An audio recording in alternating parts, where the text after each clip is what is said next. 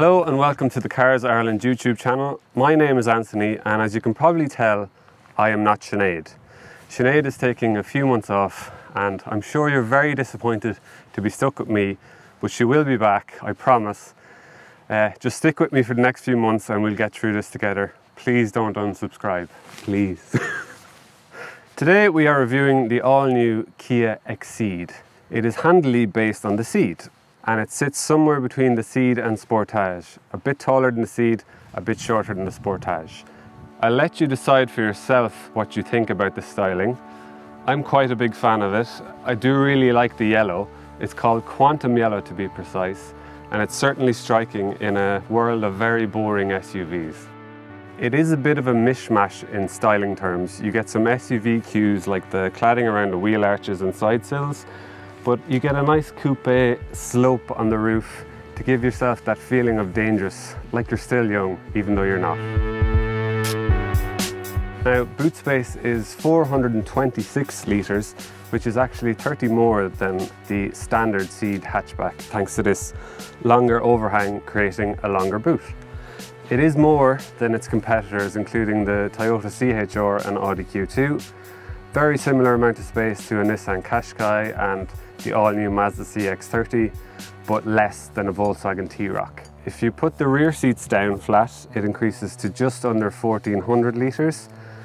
Now the Xceed does have quite a high load lip here, but thankfully Kia have thought about that and have included an adjustable boot floor. There is some luggage hooks and a little strap here for any more awkward items that you might have. All in all, it's quite an impressive boot. The shape will affect certain things that you do put into it, but other than that, it's all very nice.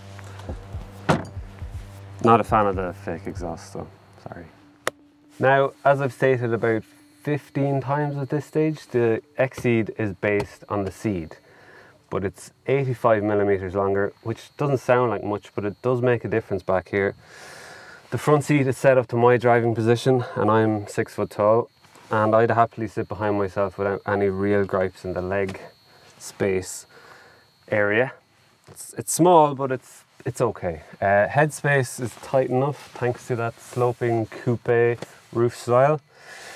The only downside is maybe it's a bit dark. The doors are quite high, windows are quite shallow, big black area back here, dark headlining. If you had claustrophobic tendencies, you mightn't be too happy back here. There is a nice leather bound armrest with 2 cup holders. Keep everyone happy back here. I don't know if you'd happily fit 3 adults across the back. There is quite a low lip down here, but if you had to fit 3 people across here, yeah, it might get uncomfortable, and headroom is a bit of a joke if you're anyway tall here in the middle. I have been reliably informed by a dad and a dad-to-be that these Isofix access points are very impressive and easy to get to, and the top tether one is also a great option to have. Welcome to the interior of the Kia Xceed. I think the first thing you'll notice is all the yellow everywhere. Now personally, I am a big fan of these honeycomb stitch seats. They really lift the interior and give it a brighter feeling than maybe if it was all dark. This yellow is an option, but it's sort of a strange setup in that on this particular car, the yellow is matched to the outside colour, but if you pick a red, black, silver car, you can only specify this yellow colour pack. You can't match it to the colour of the car, which is a strange one, but I actually quite like it, and I think it really lifts what would be quite a dark interior without all this yellow everywhere. Imagine all of this is black and it'd just be a bit dull and life's too short. The interior has a very premium feel, in fairness to Kia. If you're still someone who has that notion that Kia is a cheap brand, you should really drop that by now at this stage. There's a lovely soft touch dash, leather covered steering wheel, which is of very high quality, really soft to touch. Gear stick is nice and pleasant, can't give out about that really. This particular bit under the dash, slidey bit under the dash, is very nice and has a lovely tactile feel to it.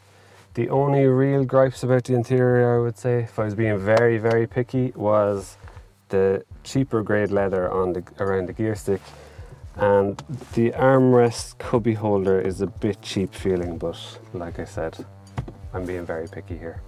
Now, practicality is very impressive in the Kia Xceed. You get a nice little cubby hole here for your phone, which actually has wireless charging on this particular model. 2 cup holders in the front center part, and a rather deep and decent armrest storage space.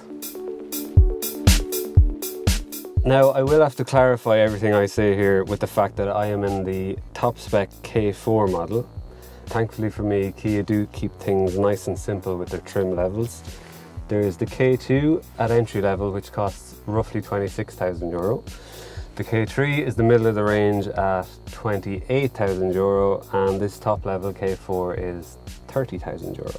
I won't go too far into specs as we will be here all day, but in all honesty, the middle of the range K3 is probably your best bet. All you really lose out on is the heated steering wheel and seats, a bit of lumbar support, the smart proximity key, and this 12-inch screen behind the steering wheel, which looks lovely, but it does very little different to what the standard analog setup would do. The 10.25-inch touchscreen is standard on K3 and K4 models. You do lose the sat-nav and wireless phone charging on the K2 spec. The system responds quickly and looks of a high quality, and you get Android Auto and Apple CarPlay on all trim levels. Okay, let's have a chat about engines. There are currently 2 on offer in the Xceed range, 1 petrol and 1 diesel. The petrol option is a 3-cylinder turbocharged unit with 120 PS, and the diesel option is a 1.6 diesel with 116 PS. There will be a 1.6 hybrid coming in early 2020, but we're not sure of specific dates yet. And unfortunately for Ireland, the 2 higher performance petrol engines, namely a 1.4 turbo and a 1.6 turbo petrol, will not be coming here. I really would have been interested to see what those type of engines would have done in this car. It's actually quite fun, and it would have been really interesting to see what they could do. Today we are driving the 1-litre petrol engine, and to be honest, it's perfectly suited to this car. It really will suit most buyers. It gets up to motorway speed without any real hassle, no drama. Now, not that it's massively important in a car like this, but 0 to 100 kilometers an hour takes 11.3 seconds.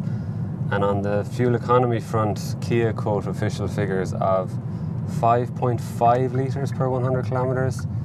Now, in truth, this car is not going to get that. And in my week with the car, I have gotten between 7 and 8 litres per 100 kilometers, which is 35 to 40 mpg if you're still using the Queen's money. Now, when you do get up to those motorway speeds, it's actually quite comfortable. There is a bit of road noise and wind noise. I'm guessing the road noise is because of those larger 18-inch alloys. But in truth, I wouldn't have any hesitation in recommending this to someone who does regular motorway driving. It's very comfortable. Now, if you were doing more regular motorway driving, I wouldn't really have a problem with recommending this car. It does cover 80 to 120 kilometers an hour without any massive drama. There is enough torque on offer, and you really don't have to wring the neck of the engine to get moving. Obviously, the diesel is probably your better bet if you're doing motorway driving every day, but for someone who does it maybe twice a week, something like that, I really wouldn't have any problem in recommending it. When you are up to motorway speed, the road and wind noise are noticeable, but honestly, it's not that big a deal. It's probably the 18-inch alloys, and actually for the look of them, it's probably worth it. Right, so this is the part where I actually have to come up with some all-encompassing conclusion to summarise the Kia Ceed.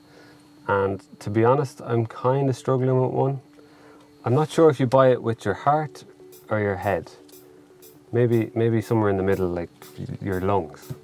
I think if you had 2 children between like the age of 6 and 14 and you were looking for something a bit different from your typical crossover, or something with a bit more personality than a standard hatchback like the Civic or Golf, it's definitely worth a look.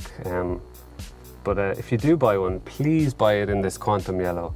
It really is a refreshing colour and lifts a dull and dreary car park amongst all the silvers, blacks, reds. Yeah, it's worth a look, definitely. Oh, please like and subscribe, and please don't unsubscribe because Sinead is not here.